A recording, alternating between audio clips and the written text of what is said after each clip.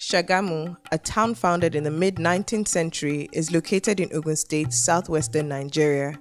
In the 19th century, Shagamu controlled the trade routes between the ports in Niger Delta and the Yoruba mainland due to its position. One of the first men to take advantage of the trade routes was Omoba Daniel Adebambo Joshua. Born in 1882, Adebambo Joshua was one of the first to trade with Europeans in the early 19th century. He worked for UAC Company, who later supported him when he quit to start his own business. As one of the most educated and wealthiest men in the city, his influence in Shagamu is vast, with his houses, land, church, school, properties scattered all over the town. The very wealthy Adebambo Joshua had 12 wives and numerous offspring, from which many great-grandchildren came from. One of them, the new face of boxing, Anthony Joshua, popularly known as AJ.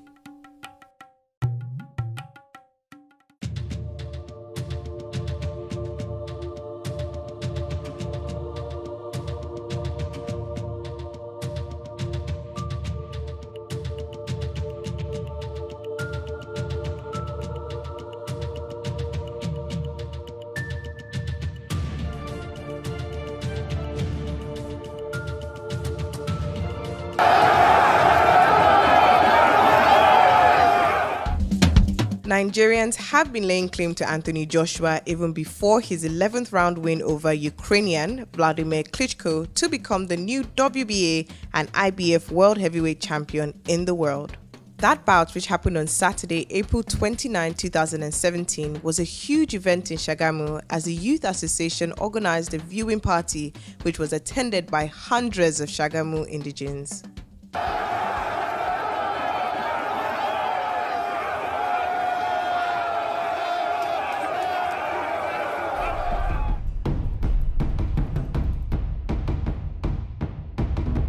Anthony Joshua might be a British citizen, but for the Shagamites, he remains one of their own. Adedamola Joshua is my name. I'm the uncle of AJ Anthony Joshua. This family, we belong to the royal family of Otutubiosun, Rolling House. So we come from royal family. My father, which is the great-grandfather of Anthony Joshua, we are from the royal family. Olasheni Joshua is the direct son of Omoba Adebambo Joshua. And Olasheni Joshua is the father of Jonathan. And Jonathan is the father of Anthony. So you are the brother of Olasheni Joshua. You are the brother of Olasheni. Yes. So you are his great uncle. Exactly. Yeah. According to Anthony Joshua's uncle, fighting has been in the Joshua family line long before he delivered his first punch as a boxer. The grandfather was a great boxer. Even the sister to the father, Adewume Joshua, a lady used to beat men in this town. They're that tough. She was that tough. She was that tough. Some men in England, when the grandfather married English lady, they accosted him on the way that, you black man with a white lady, they thought they can take advantage of. He gave them bloody noses. Beat them up, the three of them. Yeah. So he has got it running in the gene, I think. The Joshua name commands huge respect in Shagamu, stemming from the exploits of their great-grandfather, Omoba Daniel Adebambo Joshua. Widely loved in the region for his generosity, Adebambo Joshua School and Church still exist today in the city. His school, built in 1947, still provides free education for primary school pupils. Fondly called Baba Josh, he donated land to the Anglican Church, the Catholic Church, and even a mosque. The Joshua Hall at the Shagamu Mosque is the only hall within a Muslim complex carrying a Christian name. He was a member of the Anglican Church in Shagamu who frowned on his polygamous lifestyle and refused to confer the title of an elder to him. He quit the church and started his own, Christ African Church, which still exists to this very day. The Joshua family, they always contribute to development of the church and to the school. We thank God for their life and for their children. And what happened on the ground now is a victory for one of the Joshua sons that won in the boxing area. So it's a joy to our part and it's a joy to everybody. So since then, since I've been here, the Joshua always help the church to develop in their family harvest or in their yearly contribution to develop the church. For the people of Shagamu, AJ's new victory, fame and wealth are nothing new. It's just a protraction of the empire his great-grandfather had built. That's why they all agree with the recent suggestion to have the Shagamu International Stadium and the popular cinema road renamed after him. The cinema, from which the popular road gets its name, was built by AJ's late great-grandfather Adebambo Joshua. Anthony Joshua truly embraces his Nigerian roots, always making it known the influence Nigerian culture has on him. He even speaks a little Yoruba. My heart is with Nigeria, my heart is with Britain. I'm a Nigerian man by blood, yes. What's your connection with Nigeria? Do you eat Nigerian food? Do you watch Nigerian movies? Do you listen to Nigerian music? Give away my secret, but that's the pounded jam, eba, you know, egusi. So that's the secret of the success. So can you speak Yoruba? Dear now. Dear, small. Kilo shele. I'm good. Baoni. Yeah, hello.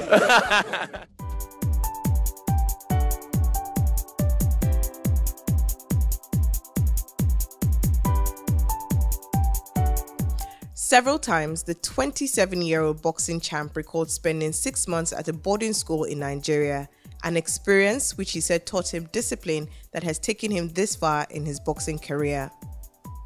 I thought I was going there on holiday. I wasn't prepared for it. It was a boarding school as well.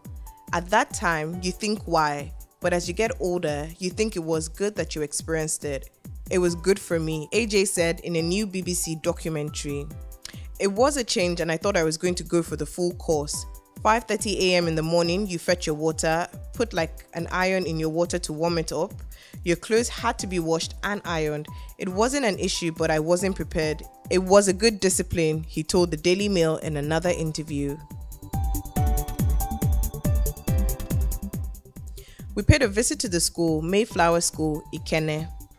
We learned that Anthony Joshua's grandmother, the Irish mother of his father, Jonathan, was once a grand patron of the school. We, however, discovered that Mayflower had no knowledge of Anthony Joshua's time at the school. Well, I only heard about him on radio. I've not seen him before. I don't know anything about him. Okay. And I cannot say I met him in this school. He must have come a very long time. So for us to actually trace, he must be able to tell us the year, the student number, and the name he was bearing there, if his name has not changed. With that one, we'll be able to trace. Anthony Joshua's cousin spent time with the boxer during his early days in Watford, and they're still close friends. He spoke to him just a day after his huge win against Klitschko. Everybody calls him Anthony. Yes, he's Anthony, but to me, he's Femi. He grew up beside me. I'm very proud of him. He knows me very well on Kuluwa. That's what he calls me till date. Very respectful boy, very humble, very hardworking, very dedicated to whatever he's doing. So we're very happy. He has made us proud. He has made the family proud, the country in general, and the world. How much of Nigeria does he know? I wouldn't say not so much, but a little bit. For someone who has lived in the UK, he eats Nigerian food. He speaks a little bit of Yoruba. He dresses Nigerian, listens to Nigerian music. Yeah. So I don't think there's nothing much to know, but I think he knows pretty much what he needs to know. He might be a British citizen, but AJ's ties with Nigeria and Shagamu remain strong as ever. His dad, Jonathan, who was born to a Nigerian father from Shagamu and an Irish mother, returned to Shagamu to marry Yetunde, AJ's mother. Anthony Joshua is Shagamu through and through. He might not breathe it, but it runs in him. Oba Adewale Oshiberu, the Elekpe of Ekpe, and the acting president of traditional rulers in Remo, of which Shagamu is a part of, believes the boxing champ also embodies the spirit of a true Shagamu son. Joshua family is a very popular family here. They belong to the Akaribo, one of the Akaribo ruling houses. But Joshua happens to be somebody that was very popular in those days. And they occupy a very big area within the community. Like I said, the family is quite popular. If you come into Shagamu and you say you're going to the Joshua Joshua's family's house. Everybody knows that they are in Joko, you know. They'll take you right there. And the mom too happens to be, you know, half Shagamu, you know, but she actually grew up more in Shagamu here. The great grandmother's home is actually on this very road, on this main street here. So everybody can doubt that, you know, the fact that he grew up in the UK doesn't mean that it's not. That doesn't erode the fact that he's a Nigerian and he's from Shagamu. With Floyd Mayweather now retired, Anthony Joshua has now become the face of boxing, having revived the heavyweight category, which gives us icons like Muhammad Ali, Evander Holyfield, and Mike Tyson. Only 27, Anthony Joshua is on his way to becoming a boxing icon himself. On the side of his right arm, just below his shoulder, he has a tattoo of the African map with Nigeria highlighted. Despite the colors of the flag he represents, that's who he is. Heavyweights ahead of him, name 5. How many are there? I mean, that was pure destruction. Joshua looking very...